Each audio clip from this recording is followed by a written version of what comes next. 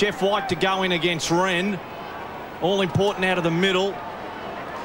Favoured Wren down to McDonald. James it was. Trickles it just still in the middle. Good hand Zuze to Peter Walsh. D's into attack. Good kick. Green. Good use of the ball out of the middle. And in the end finds the ball in the hands of no slouch when it comes at going at goal. Brad Green, normally a beautiful kick. Have a look at this kick. Always difficult to stop when a forward's on a lead and gets a kick like that.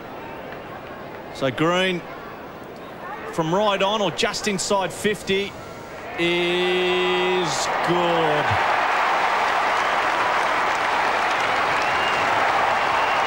David Schwartz, a long way from home, decides to put the slipper into it. Just over wing it goes. Players fly for the ball. McCabe. Johnson did beautifully. D's into attack again. He'll drill a pass out in front of Green. Cox on his hammer. Can he run back onto it? He's got it on that right foot for a goal. What a start from the Demons. Longer. Nick Holland or Thompson, one of them are going to take a mark. Just couldn't on that occasion. And Nathan Brown there to clean up. As they've done so well, running off their half-back line. Russell Robinson back on the ground. He's got Armstrong away to his right. Goes longer into full forward, looking for Green. Well done. I think he needs to make a move.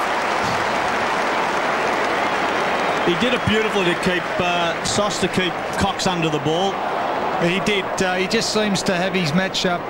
This kid just seems to have his measure, and we just see here he's been an improver. And he's got off to a flyer so far, and a very, very good player for the D's. You wouldn't have had to play on him, I wouldn't have thought, Steve, in the past. Too quick for me. He's having a great game.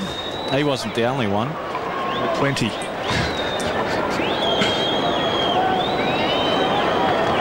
Needs to kick it. So Green comes in, and you back him there. He puts it through. Melbourne. 11 goals.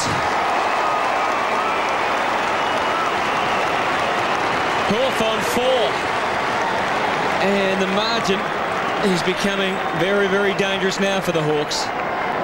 Well, it was a great build-up, really. That ball ended up into the Hawthorn inside 50, and Melbourne just ran it out. And they've been doing it all day, and they've got the forwards to go to, and they're actually capitalising on their opportunities where Hawthorn are struggling to get a catch inside their 50. So Brad Green has 3 goals. He joins David Neitz as the leading scorer.